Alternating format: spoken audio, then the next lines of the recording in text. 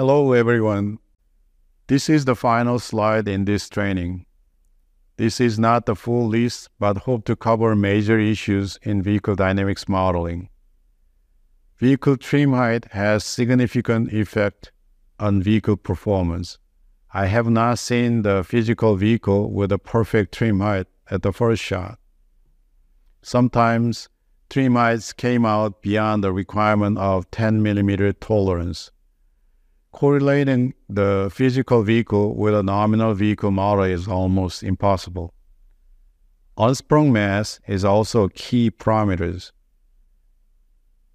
Vehicle dynamics CA engineer should spend time to elaborate unsprung mass. Bushing mount travel stop should be comprehended. Otherwise, load paths would not be represented properly, especially in high load cases. Once simulation results show discrepancies with a good test data measurement, it is tough to debug bushing representation in a full vehicle model.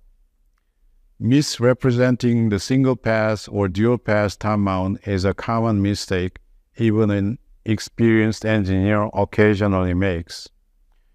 Confusion in unit is another easy mistake, especially between degree and radian.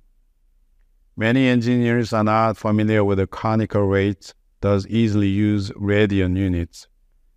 I saw many cases where the conical rate of steering gear mounts are in Newton millimeter per radian.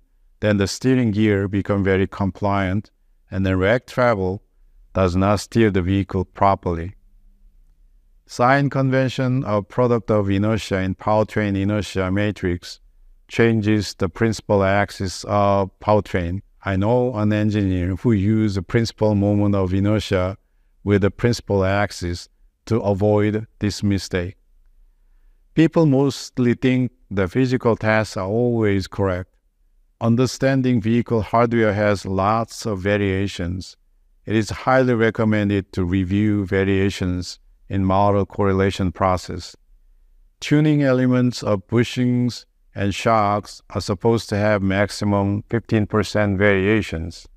It is best to characterize a part and install it in the vehicle hardware, but which is not the case.